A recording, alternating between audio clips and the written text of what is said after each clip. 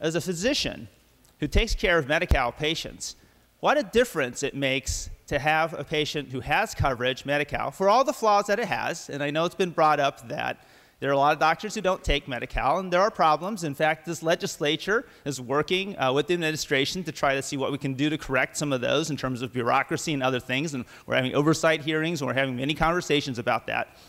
But even with its problems, still in the end, it's much better to have someone on Medi-Cal than have them uninsured.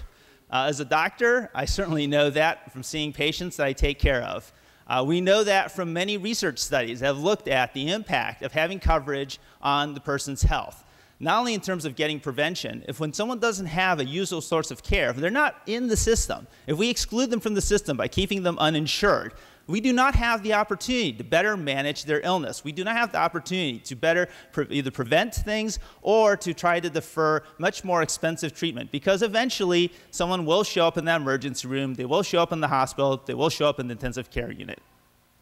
Now, so I think that this is a very important step forward for the health of our community of Californians. It's going to help out education because children are going to get health care so they're not distracted in school because of their health care problems. It's going to help public safety because public safety has to deal with the fact that when someone doesn't have mental health coverage, that they have to deal with someone who has that is not under control in the community. And about that. It's going to be something that's going to bring jobs, money and jobs here to the state of California. It's estimated about $2.5 billion to $4 billion a year, creating almost 100,000 jobs here in the state of California. And those 100,000 people are going to be buying food and products from other people in California, so there's going to be a magnifying effect as well. So aside from the fact that we have to fulfill a need that we definitely can see here in our state, if you just visit an emergency room or clinic, it's also going to bring economic stimulus as well to our state. So therefore, I urge you to vote aye on AB 1. Thank you.